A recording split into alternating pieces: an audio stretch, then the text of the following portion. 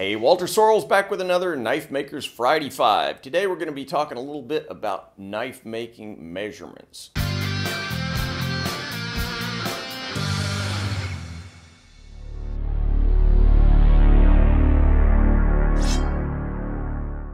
So recently I got a note from one of my Patreon subscribers named Sebastian Steckel, and I'll go ahead and just read that note quickly here.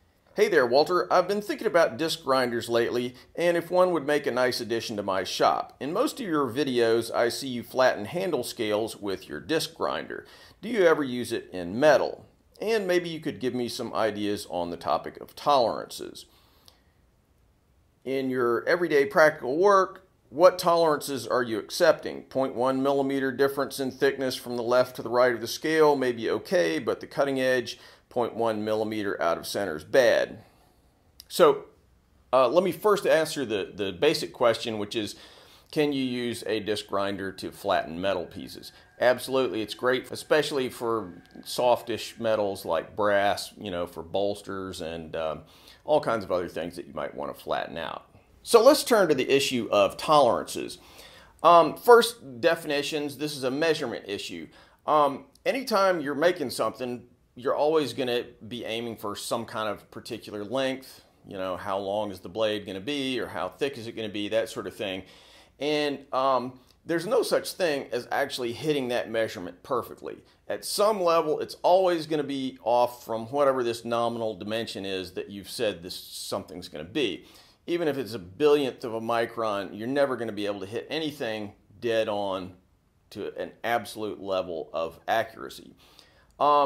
So let's say we want a knife to be 10 inches long. Tolerance is the amount of wiggle room, so to speak, that we have in hitting that nominal dimension. We're aiming for 10 inches, but how much room are we willing to go plus or minus in order to, and sort of feel like, okay, we're still hitting our mark. So the amount of wiggle room in the tolerance for the length of a blade might be 1/8 of an inch, several millimeters. It might even be longer than that, whereas the amount of tolerance in something much thinner, say the thickness of a blade or handle thickness or something like that, is probably going to be much, much, much tighter. When engineers and machinists talk about tolerances, you might see this on a drawing. So this means that you have a specified diameter of 1/2 an inch with a tolerance plus or minus 0.02 of an inch. So let's turn to specifics and really get into some common important dimensions on knives and what would be reasonable tolerances for those particular dimensions. So in order to figure the answer to these questions, you have to look at what are your goals in the making of a particular knife. Why would you even care about this? Well, there are two things really, and I take it as a given that, there's certain things that, the measurements will just have really obvious functional reasons. Certain length of a knife or the size of the handle's got to fit your hand and that sort of thing. But let's look beyond that. First, obviously you want everything to fit properly so that the knife can be assembled at all. And then second, you want it to look good. So one is functional and one is more of a perceptual or visual kind of thing. So let's start with the functional issues first. And a great place to start with that is holes. You typically need to drill holes in the tang to fit a pin or some kind of fastener. Obviously the hole has to be big enough to fit the fastener, but beyond that, well, it depends on how you're putting it together. For instance, on my Tactics Armory knives, I don't use glue to hold the handle on, so the pin has to fit the hole very, very tightly, what engineers would call a press fit, or the handle's going to rattle and move around. The pin material is well within 1/1000th of an inch of the diameter of the hole, so much so that it has to be lightly tapped through the hole with a hammer.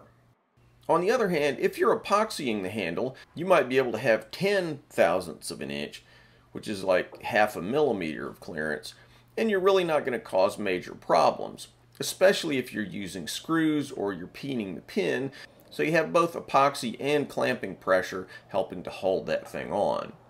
Just a clarification here, I'm talking about the clearance between the pin and the steel of the tang, not the clearance between the handle scale and the pin, which would need to be a little tighter in the range of a couple of thousandths at most. So look, do I measure holes typically? Do I specify them really closely? Do I use pin gauges or anything like that to establish what these tolerances are? No. In my case, and this is going to be the case with most people, you buy a certain kind of pin material or you buy screws, whatever it is. Those are particular sizes, and so you have to gauge your holes off of how well that existing material fits. Again, with a screw or a Corby fastener or something like that, a generous clearance, something in the range of, half a millimeter or 0.010 of an inch is just not a problem at all. But if you want that pin to be press fit through, it's got to be much, much tighter. So let's turn to blade symmetry. So you always want to have the edge centered in the middle of the blade, but obviously there's some kind of tolerance that's going to be there. So how centered? Functionally, it doesn't really matter if it's off by a little bit for most typical uses for a knife, but it does look pretty bad. So you want it to be centered to within a couple thousandths of an inch. That's the kind of tolerances that I'd accept. Likewise, you don't want it to vary down the length of the blade more than a few thousandths. In other words, how much it diverges from being in the center of the blade, I want it within a thousandth or two, and then how much it might wiggle as it goes up the blade. I probably want that even smaller, like just a thousandth of an inch. I want that to be really precise. Now look, there are a ton of ways that you can measure this. A granite surface plate is incredibly useful in the knife shop, and you can use a dial test indicator or height gauges to check your dimensions. But a quick and dirty approach is to use a depth gauge. You can just set it up on the flat and then sort of slide it over the edge and see exactly where you are. So look, do I actually measure symmetry on my own blades? Very rarely. Here's why. I've been at this for a pretty long time, and I can almost invariably look at a blade and I can spot whether it's off by a few thousandths of an inch. That might sound like a really tiny amount, but it's actually fairly visible. So, my approach is not usually to measure it and see if it's wrong, but if it looks like it's wrong, then I'll measure it. And I almost invariably find that if it doesn't look right, in fact, it's not right, and my measurement confirms that. So along the same lines, it's not uncommon for a tip to get bunged off to the side a little bit. Sometimes that happens by just natural warping during the heat treating process. Sometimes maybe you'll bump it as you're heat treating, so that even if you had it perfectly ground when it went into heat treating, it comes out a little bit off. So how do you go about measuring that? So simple test, again, just pop them on your surface plate. It doesn't have to be a surface plate. It can be any piece of kind of engineered flat material, a chunk of aluminum, a piece of micarta, glass, whatever it is, and then see if your point is symmetrical. Again, you can use a gauge of some sort, or you can just scribe a little line on some piece of material and you'll be able to tell how far off it is. Again, what's the right tolerance? At the end of the day, if you can see it, it's a problem. If you can't see it, it's not. So what about the thickness of an edge? Personally, I aim for around 15 thousandths, and it's going to depend a little bit on the particular knife. And, I don't really knock myself out trying to make sure if it's 15 thousandths here that it's exactly 15 thousandths there. I'm willing to allow a little variation, 1 or 2 thousandths on that. And when you get right back to the plunge line, right before the plunge line, it's always going to have to thicken out there naturally. And sometimes, on that last little portion, half an inch or so, it may expand by a couple thousandths of an inch, and I don't worry about that too much. Okay, so flatness is another really important issue, and this is particularly important with the handle of the knife. So if you're buying precision ground steel, honestly, it's pretty rare that you're going to have problems with the knife itself in that sense. Sometimes they might warp or whatever, but sort of the inherent flatness of the steel is going to be pretty good. So the main issue is how flat does the handle material need to be? Again, The main check is visual. If there's a gap between the tang and the handle scales sufficient to result in something that you can see, then you need to tighten it up.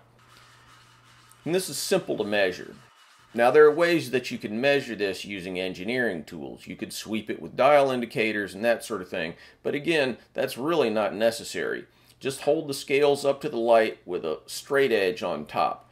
If light gleams through, it shows that you have a gap, there's still a flatness problem, and you want to keep flattening. Even a few thousandths will show. Bear in mind that if you're using, say, a disc grinder, having a little piece dished out in the middle is not the only problem. You can have problems with rolling edges or with twists. So first, rolling the edges. The light gap test won't help you here, but still your ruler will work. What you can do is put the ruler across there and then push on the edges and see if it'll rock. If it will, you've rolled your edges and you need to fix that. What about twists? In that case, what you want to do is go across all the different dimensions, basically go on your diagonals. Again, test by trying to make it rock or to see if you can expose gaps that light will show through. In either case, that'll demonstrate to you that you have some sort of twist or lateral imperfection and you just need to keep flattening. Again, the numerical tolerance is less important here than the visual test.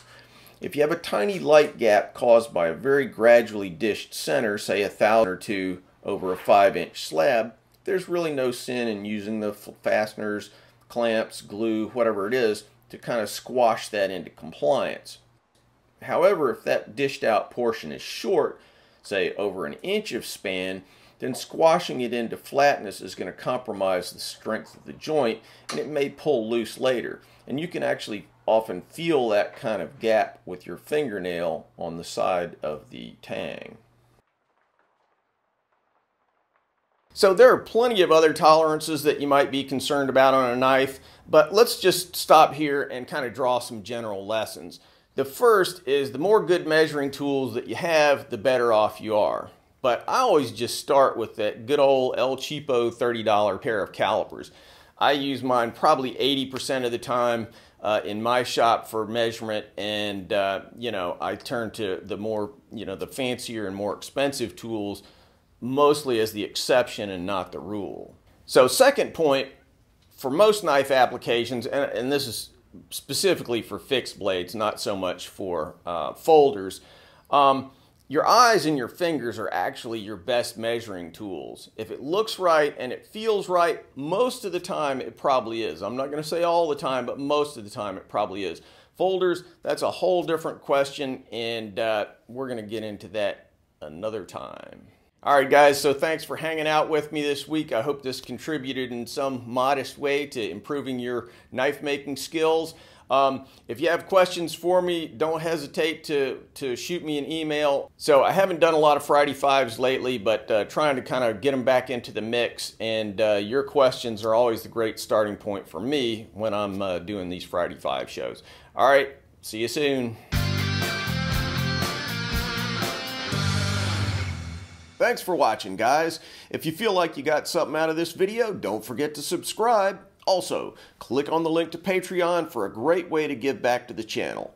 Plus, check me out on Instagram, Facebook, Twitter. Links in the description. If you want something sharp and pointy, maybe a gift for yourself or one of the cooler people in your life, check out my Tactics Armory website and pick up one of our tactical or outdoor knives. And finally, if you want to learn to make Hamones or Japanese swords, check out WalterSorrellsBlades.com, where you can find videos about how I make Hamones, as well as forging, mounting, polishing, and fittings for Japanese swords. Thanks, and see you soon.